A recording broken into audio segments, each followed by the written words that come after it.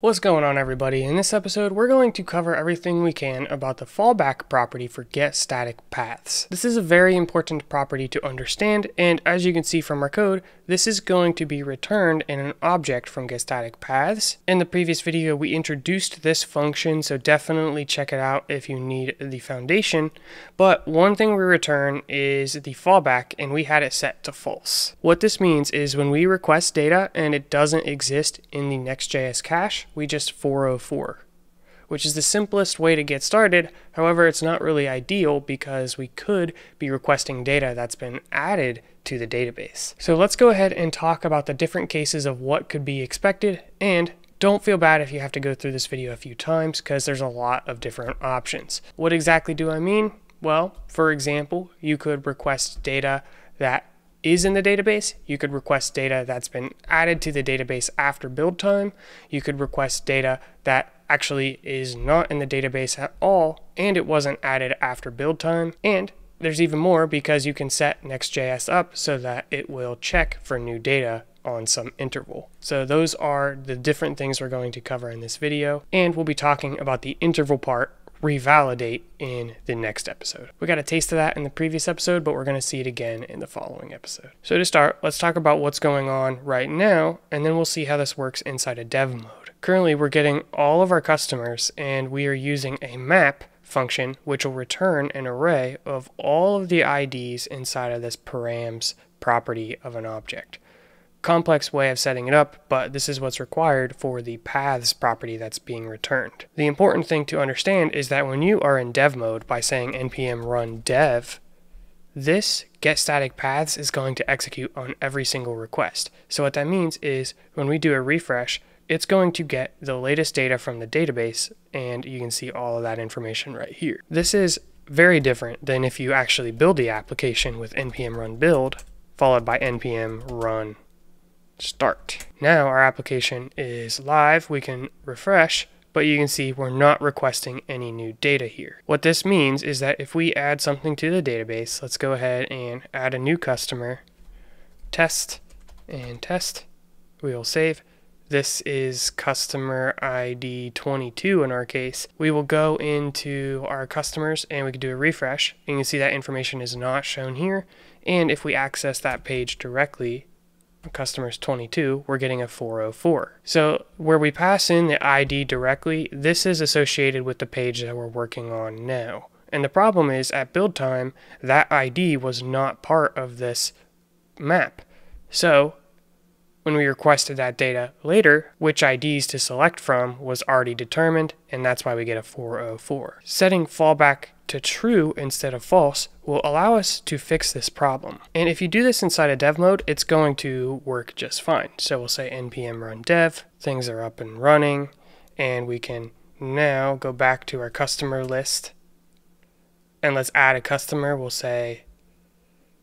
call it test2, and save.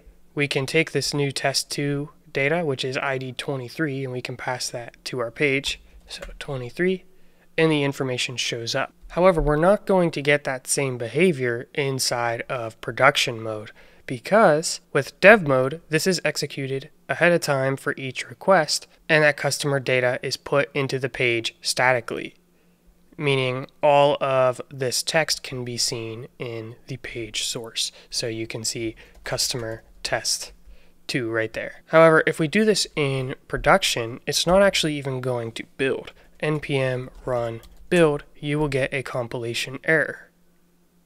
You can see this is our error. You can read through that if you wish, but the summary of this problem is that with fallback being true in production, what will happen is instead of getStaticPaths being executed on every request, it'll get executed just on build, and then if we request some ID that has not been added to that path list, say ID 200, it will then make a request dynamically to see if that information is in the database. The problem though is that's not going to be static and ready to go. So when we try to execute customer props.customer.name on initial page load, this information is not going to be there, and it's going to cause a runtime error. So Next.js is smart enough to realize that and as a result requires you to build a case of what if the customer is not found while fallback is set to true. So what that means is inside of this, we can check to see if customer is found. And the way you do that is by using useRouter and saying if router.isFallback. This will be true when we request some data that is not in that pre-populated paths array. So what do we do if this is the case? Well, we'll just alter our return, such as, well, we should probably not scream, so let's just go ahead and just return a paragraph saying loading. Now we should be able to compile our code with npm run build. It appears to have worked, so let's go ahead and say npm run start. And now we have our application running, and let's go ahead and go through an example. So we will go to our customer list, and our highest ID here is 23. Let's go through the example where after build, we added a customer, and then we request that customer's data by passing in ID 24, which will be the new ID. This will show what happens when we request data that was added after build time. So let's go to our customer list, and we'll add one here. We'll just call this test ID 24. Hopefully I got that number right, and we will save. Now check this out. We'll go into here, and you can see I was right. The ID is in fact 24. So we should now be able to pass in 24 to our URL. Hitting enter, I don't know if you noticed, but there was a very quick flash saying loading ... If you need, go back and watch the video in half speed. And that's an important thing to realize because I actually hit that case where router is fallback was true and it returned loading. Once that data was retrieved, it was then able to display props.customer.name. So that was really our first possibility, adding data after the code has been built. The next thing is, what if we're requesting data that could have been added after build time, but actually isn't? So we just request some bogus ID, say 200. Next.js will know that we want to check the database for that because it could have been added after build time, but in our case, it's not going to be there. So then what happens? So let's test this out by passing in some ID such as 200, and we get a client error. So this is a runtime error, application error, a client-side exception has occurred. See the browser console for more information. So opening up the dev tools, we can see a bunch of errors going on here. And it says failed to load static props. So in this situation, the problem is actually with our getStaticPaths because we are now using an ID to access a customer that doesn't exist, and we're not able to access result.data.customer. The fix for this is there's actually a property for getStaticProps that can be returned, which is not found. So what we can do is we can make a case to see if the data was found, and if it's not, set not found to true. So we're not going to want to do it in this return, you see, because that's if the data was actually found, so not found would be false. So instead, you might do something like this, which isn't going to be quite right in my situation, but depending on how you're requesting the data, this might do the trick. So we could say if result.data with an exclamation mark. So if result.data evaluates to false, say result.data doesn't exist or evaluates to false, then we would return a new object with not found being true. And then if we get past this down to line 43, then we know it's good, so we can just return the customer data. This isn't going to quite work for me because Axios is actually throwing an exception before it ever gets down to line 38. So I'll rearrange this functionality as a try catch. So it'll look like this: try and then catch. And we will define an error parameter here. Now, if everything's good, then we will just return this here. So I'll cut that and move it inside of the try. There we go. And then if we have an error, I will return not found being true. So it'll look like this. And then we can remove that old code there, save, and do a little bit of a reformatting. And this is our new structure. This ain't perfect though, because basically now what's going to happen is we get any error at all, we're just going to say, hey, the data is not found. You know, even if the database exploded, which I guess in that scenario, it wouldn't be found, but you know, we want to be a little bit more aware of what's going on. So what we can do is we can check the error type. Now, my first initial thought was to type this to Axios error, which is something that we can import. So update import Axios error.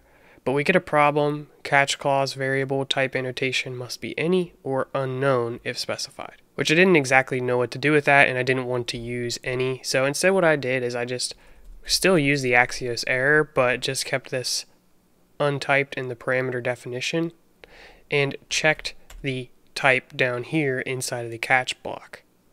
So if error instance of Axios error, then what we can do is we can return different things based on the status code. So let's check the status code, and you can do that with saying if error.response.status being equal to 404, then what we will do is we will return not found, which now it's a little bit more specific to if we get a 404 response versus some other response such as unauthorized. Now, even with all this additional effort, TypeScript is still going to freak the crap out. So what are we going to do with all this junk down here? Well, the problem is we currently are not returning anything if we get down into the catch, but it's not an instance of Axios error or it's not a 404. So you can build out more cases. Or what I'm going to do is if we get into the catch and this if is not evaluated to true, then I'm going to return an object with the props being an empty object.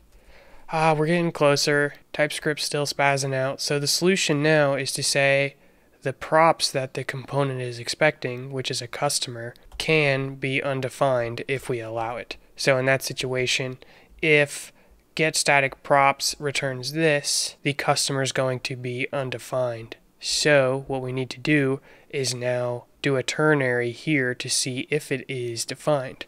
So props.customer, if so, props.customer.name. Otherwise, null. Very similar pattern to what we've been doing this entire series. And my golly, I think we finally got our problems to go away. So now let's try this out. What we'll do is we will close out and we'll say npm run build and npm run start. Now if we try an ID that doesn't exist, we will get the loading briefly and then we will get a 404. And now if we revisit this page again, you can see that this is a cache hit. So that is a quick overview of fallback and the different possibilities. What we're going to talk about in the next video is lazy caching. So instead of caching everything up front, how can we just cache things as they're requested? And we're going to talk about that revalidate option to occasionally check for new updated data. Stay tuned. I think that video will be fun and hopefully you've been enjoying the content. If so, would appreciate the subscribe. Thank you so much. I'll see you in the next one. Peace out.